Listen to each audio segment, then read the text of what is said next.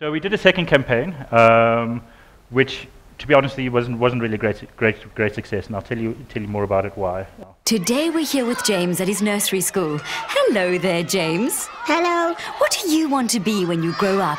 Underpaid and overworked. I always wanted to be my boss's emotional punching bag. And if possible, I would like to work on a computer that can make my work vanish.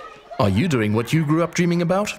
With thousands of quality positions and an easy-to-use site, anyone can find their perfect job. So if you're battling to find your calling, maybe it's time for a change. Careers24.com. Okay, in terms of measurement, how we actually measure the success of our campaign, unfortunately it didn't really do much in terms of moving the needle in terms of traffic or any of those wonderful things. No mentions. And I think this is the reason why. I think it was a bit too clever. I think we tried to fit too much into it. I think if you've heard it once, that's it. It's not going to grab your attention. And I think, it's not something that you're going to recall. It's not something that shocks you and wows you.